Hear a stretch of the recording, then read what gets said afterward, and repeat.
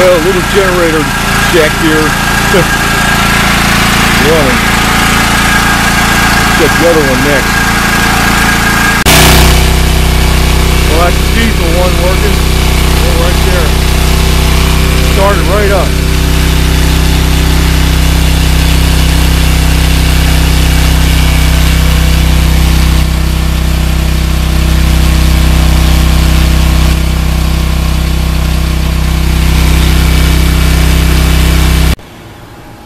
Okay, next thing, I'm putting a Bedini charger on a deep cycle battery over there. It's a pretty good size one.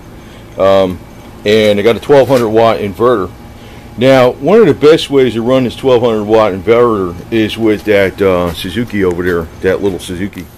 I got the HHO with it now too, but I remember before I had a generator, I was running that 1200 watt inverter with that thing on a fast idle.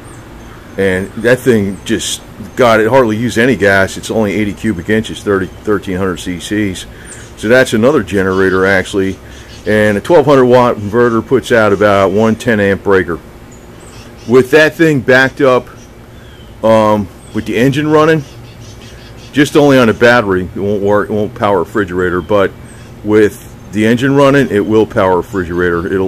It powers it on a battery only until it's got to kick over again. That's usually how it works, you know.